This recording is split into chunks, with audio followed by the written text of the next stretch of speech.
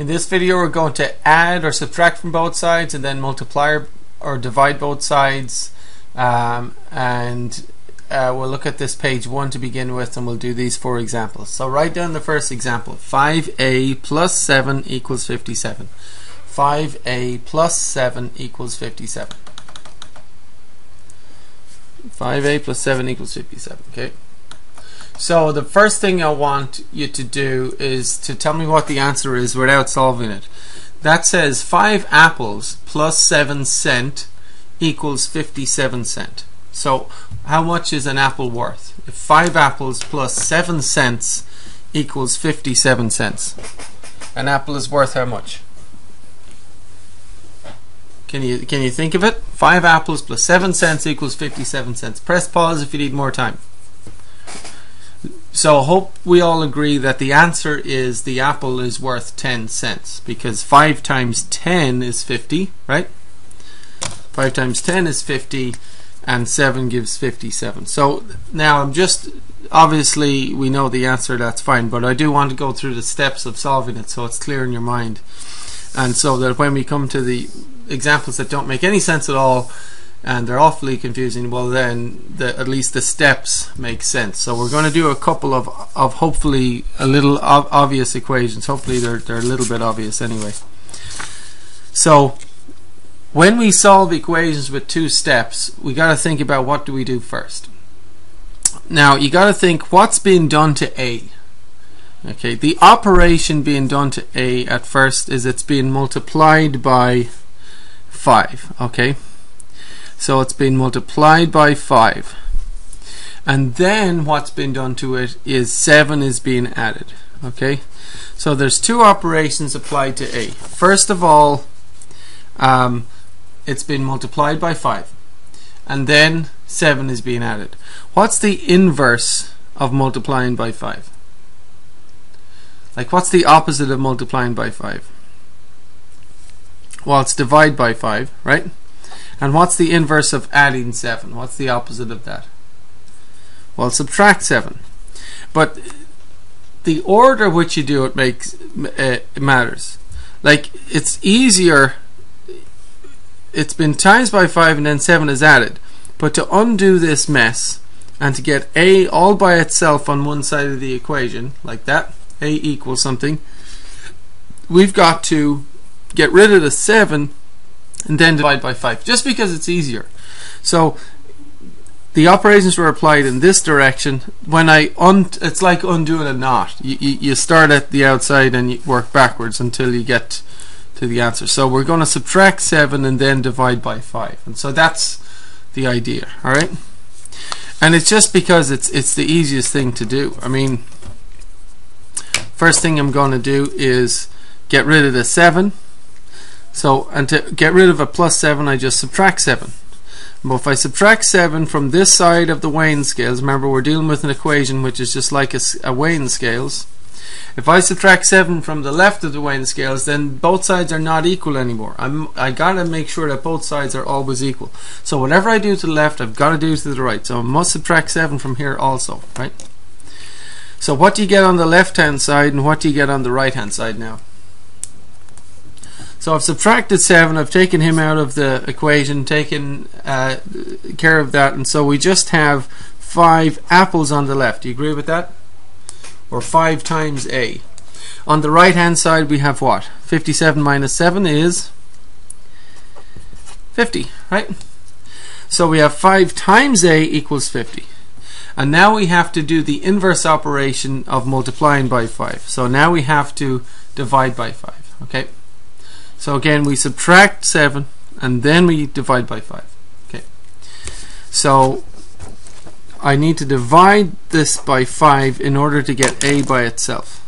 Because if I do that, 5 and a 5 goes once. 5 and a 5 goes once. And I'm left with 1 times A over 1, which is A over 1, which is just A. Okay? But if I divide the left hand side of the weighing scales by 5, then both sides are no longer equal. I can't just do something to one side and not to the other. So if I divide this side by 5, I must also divide this side by 5. 50 over 5 gives 10. Okay, so please write this one down and we'll do it the same way. 2b plus 1 equals 41. 2b plus 1 equals 41. It's saying 2 bananas plus 1 cent equals 41 cent. So what's the value of a banana? What's the value of a banana? Can you tell me the answer right away? Just so we're clear that the answer is what? 2 bananas plus 1 cent gives 41 cent. Press pause if you need more time to think about it. Banana would be, I hope we all agree, the banana would be 20 cent, right? Because 2 20s makes 40. So this thing would be 40. 40 plus 1 is 41. So we know what we're looking for, but I just want to go through another simple example just so that when we come to the funny ones that don't make any sense at all, then we at least are comfortable with the steps that we need to take. So the most, like if you were trying to figure this out in your head, and maybe you already did, when you figured it out in your head, you might have actually thought, well, okay, we're kind of looking for 40, aren't we? Like the 2 bananas have got to represent 40. And so how did you get 40? Well, you in your head you probably already subtracted 1 from both sides to get 2b equals 40, right? So it's kind of like the logical thing to do. So it should make sense that we want to get b all by himself on one side. b equals something, okay? And the problem is that b has been multiplied by 2 and then 1 is being added. Okay, so the first thing done to b, it's times by 2 and then 1 is being added. Okay, now to undo that we go the opposite direction. We first undo the adding 1 by subtracting 1. And how do we undo multiplying by 2? What's the inverse of multiplying by 2? It is divide by 2. Okay, so we'll go ahead and do that. We've got to get b by itself, and the easiest thing to do is just to get rid of the plus 1 first of all. So how do you get rid of the plus 1? You subtract 1 from both sides.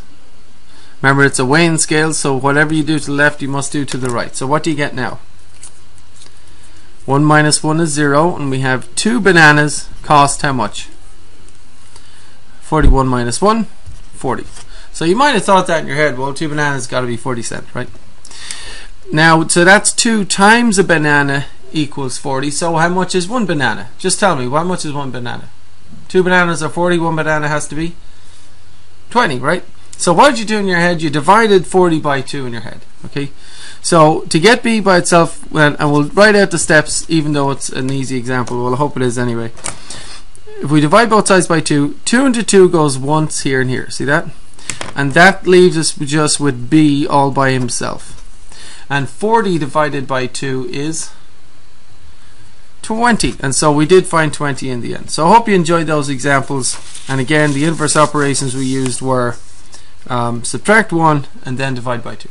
Okay, so now let's go on to confusing examples with negatives and x's and all sorts of funny things.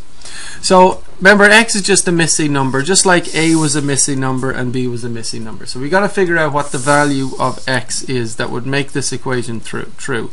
So negative what number and then add 8 will end you up with negative 3. Okay, so write it down. Negative x plus 8 equals negative 3. By all means try to do it in your head, that would be fun.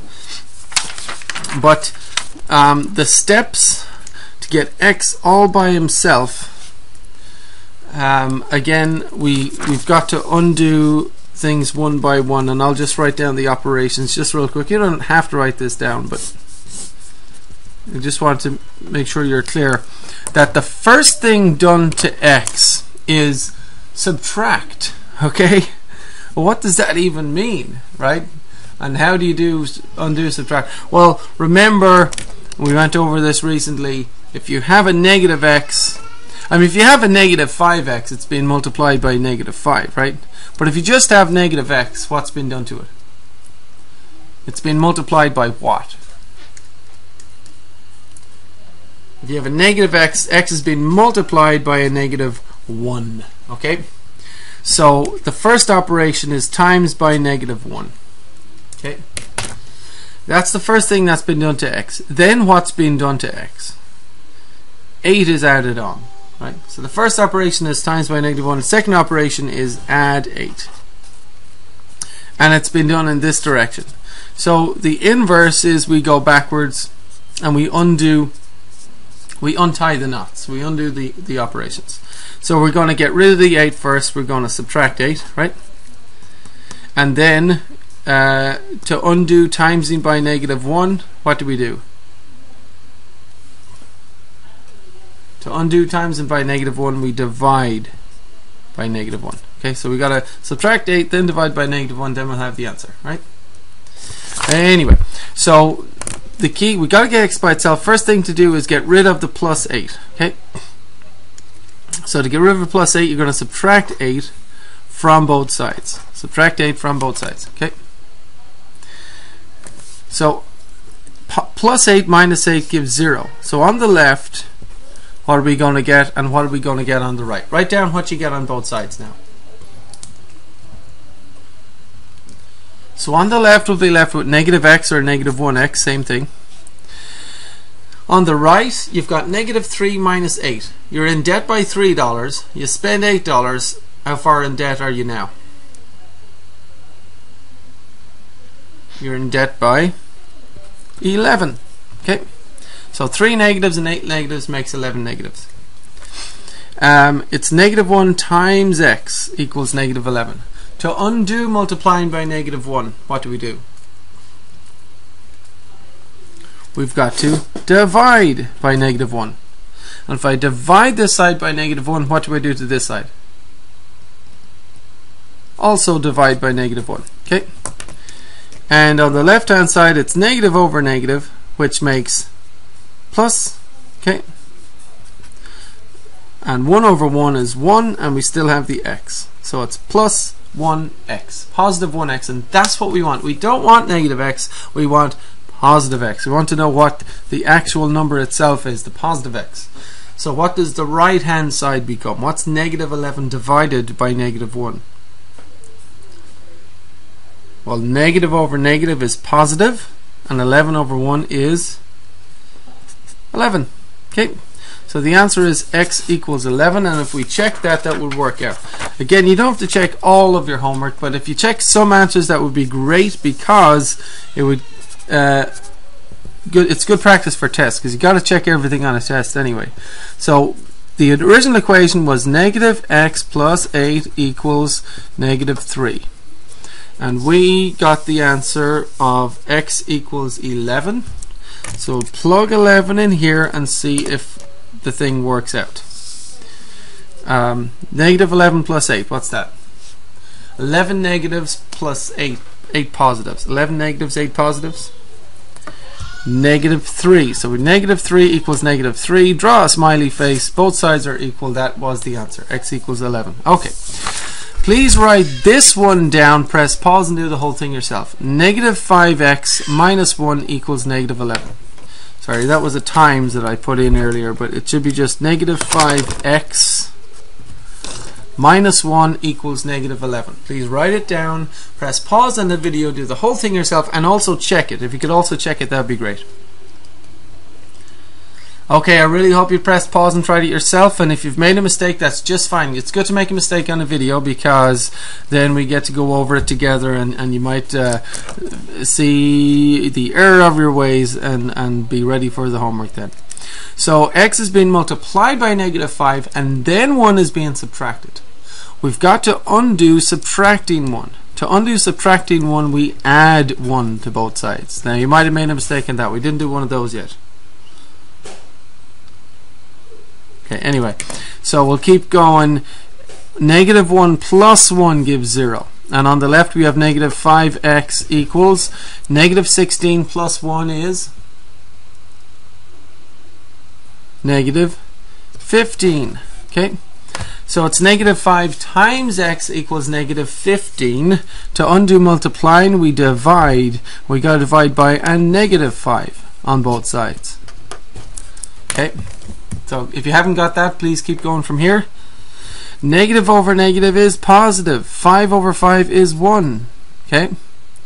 and we also have the x, so we have positive 1x, which is what we want. We want positive 1x, or just x, same thing, equals negative over negative, positive 15 over 5, 3, positive 3. X equals positive 3. Okay, and when we check that, it should indeed work out.